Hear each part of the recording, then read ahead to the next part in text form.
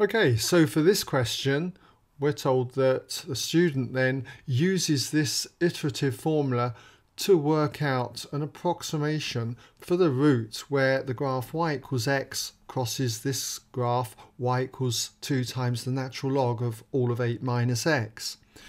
That route being alpha.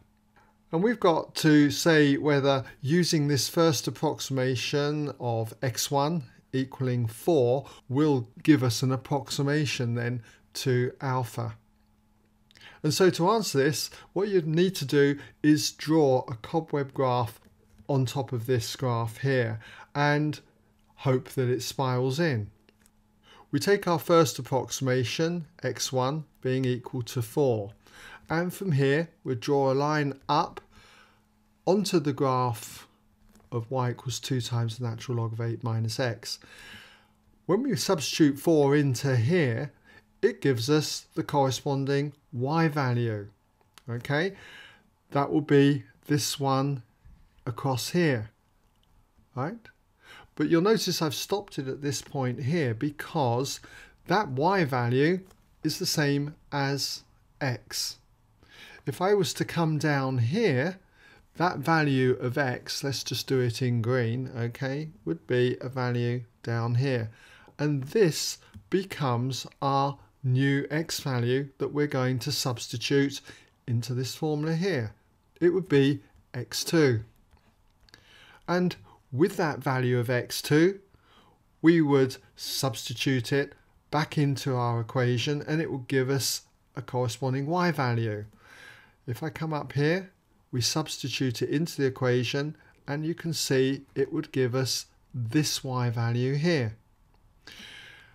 I would take that y value, okay, and it would be exactly the same as this x value if I projected downwards. Okay, let's project downwards, it would come down here and this value here would be our new x value and it would be called x3.